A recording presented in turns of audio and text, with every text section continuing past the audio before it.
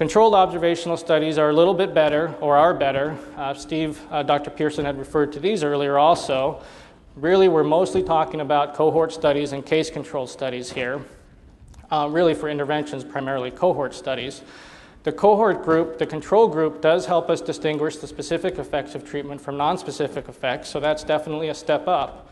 But you do require proper selection of control patients and interventions, and there's a strong potential for what we call confounding, that there are other factors that explain the effects other than treatment effects. What we refer to by confounding by indication is very prominent in studies of treatment efficacy. I'll talk about what that means in a second. And residual confounding is likely even if we use techniques to try to address it. So this is one technique that we use to control for confounding. It's called matching, right? You match patients so that they look pretty similar. This is just an example. Again, I borrowed from Rick Dio. We wrote a book chapter for the Bonica textbook on randomized controlled trials, where you could be matching things on 5 different topics and literally be comparing apples and oranges.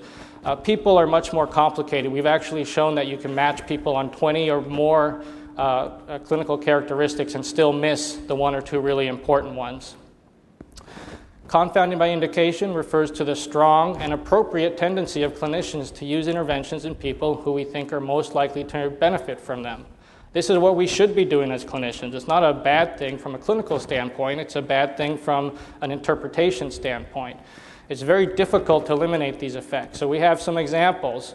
If you take new users of NSAIDs, this was a big pharmacoepidemiologic study, the risk of bleeding was actually 10 times higher in people prescribed a PPI compared to those not prescribed a PPI. Does this mean that PPIs are causing bleeds in people who take NSAIDs? No, it means that clinicians are making decisions to prescribe NSAIDs or PPIs in people who they think are most likely to bleed if they give them NSAIDs. We've seen the same kind of things with cimetidine and gastric cancer, beta agonists and death associated with asthma, etc. So these effects of confounding by indication are very strong, and they shouldn't be ignored or downplayed at all. We have lots of examples of misleading observational studies. So if you look at studies of TENS, transcutaneous electrical nerve stimulation, it was effective in 17 of 19. Almost every observational study found it to be effective, but only 2 out of 17 randomized controlled trials did. If you look at intradiscal electrothermal therapy, there was a non-randomized controlled study performed by Dr. Bogduk that found a 4.5-point average benefit on a 0 to 10-point scale of IDET compared to no IDET. But we know the randomized controlled trials have shown an average of 0, no benefit, or 1 point of a benefit. So the non-randomized study was exaggerating the treatment effect 400%. Even large, well-conducted cohort studies end up being overturned by RCTs. Everybody knows what happened with hormone replacement therapy for prevention of coronary artery disease. We were exposing women to hormone replacement therapy to reduce their heart attack risk, and now we found that it doesn't reduce their heart attack risk, and there are some side effects, and some of those side effects are serious. Vitamin E for prevention of coronary artery disease. There are numerous other examples. So what can we use observational studies for? Well, observational studies can be very valuable for evaluating the uncommon or long-term adverse effects that are hard to look at in RCTs. They can be helpful for natural history, prognosis, and looking at effectiveness. This is what Dr. Pearson was referring to. Once you know something has worked in ideal conditions, which are what most RCTs are conducted in, you want to know whether it works in real life. And that's when observational studies can help you, but there's a prerequisite that you need to know whether it works in ideal conditions first. So they can be useful for learning the outcomes of interventions when physicians and patients apply their own perceptions and biases to the decision-making process. Their usefulness for evaluating the efficacy of medical interventions is really quite limited. You can't use them to resolve discrepancies between if you have 2 randomized controlled trials that give different results, it makes no sense to take a bunch of observational studies and say, well, this solves the problem. You need better randomized controlled trials. And they're usually, and I would argue that for chronic low back pain, that they are too unreliable to establish efficacy. There are a lot of other groups that have looked at this for a long time in terms of how do you look at observational studies. I've been doing U.S. Preventive Services Task Force reviews for about 10 years now. And we almost never base its recommendations on observational studies of screening or treatment. We use observational studies, but they're used to look at diagnostic testing, prognosis, risk prediction, those kinds of things. If we are stuck with controlled observational studies, it usually ends up in a poor quality recommendation, insufficient to generate recommendations.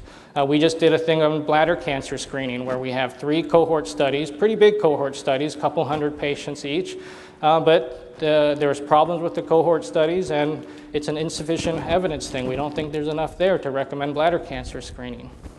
Uncontrolled studies are almost always excluded, or their use is very limited, and that might be if we're looking at a particularly rare harm that we can't pick up any other way. The AHRQ Effective Healthcare Program, which I also do work for, I write methods for them and work on methods for them. They recommend using observational studies to fill in gaps that aren't or can't be addressed by RCTs. This was just released by AHRQ a couple of weeks ago, and they have a framework for when do you select observational studies for comparing medical interventions. This is for the Comparative Effectiveness Program. So 1, are there gaps in the RCT evidence for the review questions under consideration? So you don't use them when there aren't gaps. And the second, and I think more important maybe, is will observational studies provide valid and useful information to address key questions?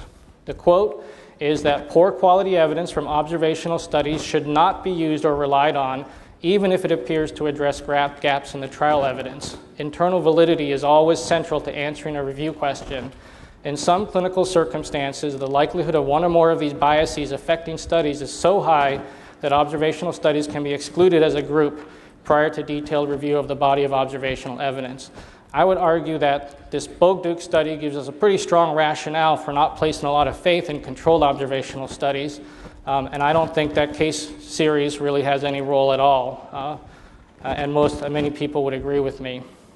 This is a quote. These are a couple of quotes from a paper by Jan Vandenbroek. This was in JAMA in 2008. Randomized trials are uniquely superior to evaluate the benefits, the intended or hoped for effects of treatments. These guidelines, he was referring to a paper that I wrote from the Agency for Healthcare Research and Quality, clearly separate the use of observational evidence for beneficial effects for which the possibilities are scant, and the use of the same type of evidence for harms for which the possibilities are rich. On to randomization. So we've all talked, everybody knows about randomization.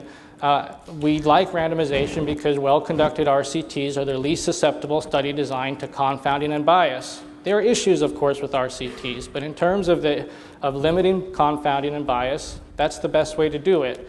Randomization eliminates the problem of confounding, given you have a large enough sample and do the randomization properly.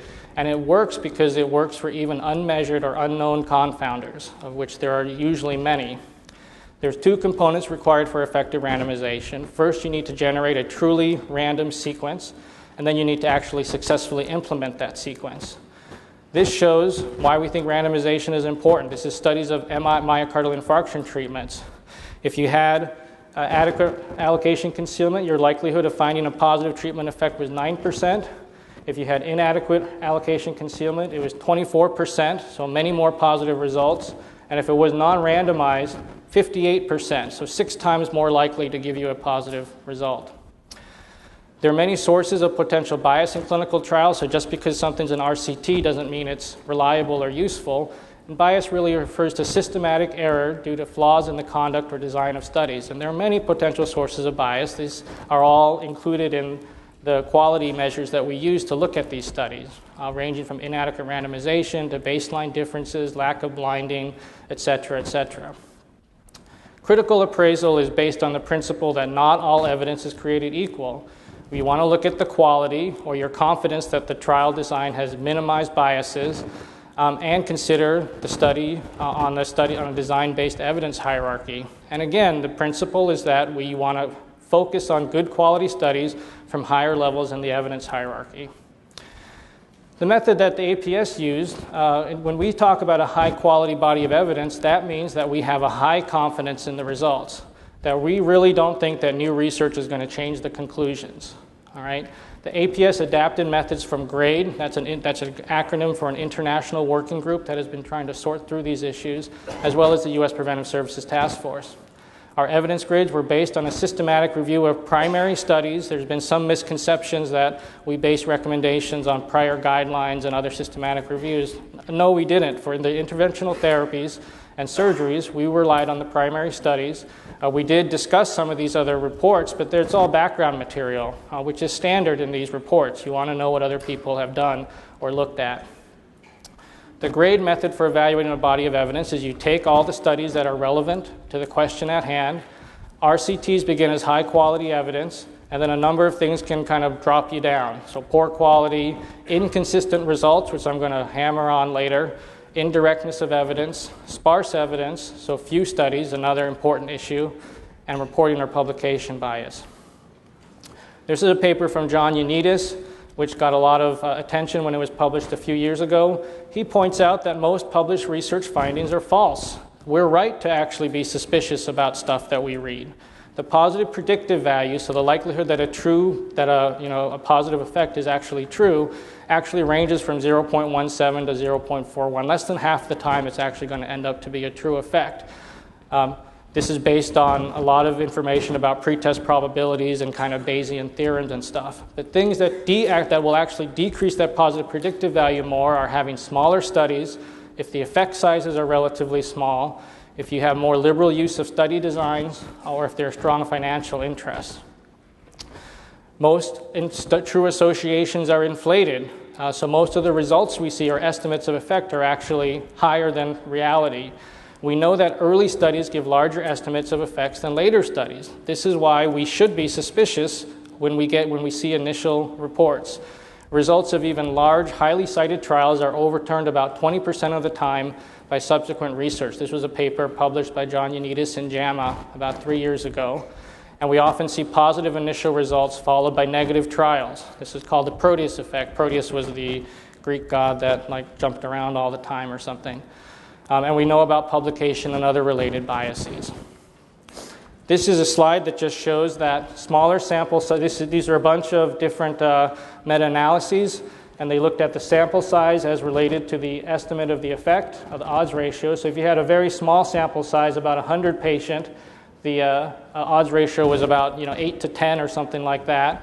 Whereas if you got to 1,000 patients or 10,000 patients, the odds ratio was only 1.5. So small sample sizes give you inflated estimates of effect.